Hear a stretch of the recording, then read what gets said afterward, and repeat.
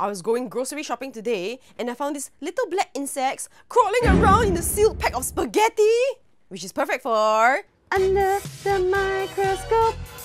Do-do-do-do-do, under the microscope. How are these guys crawling out of sealed packaging? Okay, never mind, let's get them onto a petri dish. These insects you are seeing now are rice weevils, aka an Asian family's worst nightmare.